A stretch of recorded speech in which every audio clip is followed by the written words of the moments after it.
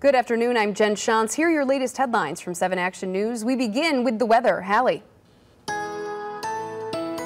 Tracking showers and storms through the afternoon into the evening hour, and some of those could be on the strong to severe side. Our temperatures will reach a high in the upper 70s and then fall to the low 70s after sunset tonight. And once we get past that front this evening, things will start to settle down with just a few showers. We'll continue to dry out on Friday. We'll lose some of the cloud cover. It'll stay cool, 77, but much lower humidity on Friday. Saturday looks nice, upper 70s and touching 80 on Sunday.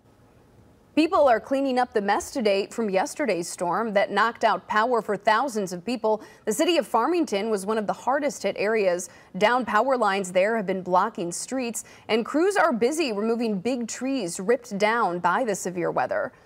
The top young spellers in America are getting ready to go head-to-head tonight in the Scripps National Spelling Bee. The National Spelling Bee started back in 1925, and Scripps started overseeing the competition in 1941. Every year, millions of students from all across the country participate, progressing from small classroom competitions to school-wide and then regional spelling bees before stepping onto our national stage.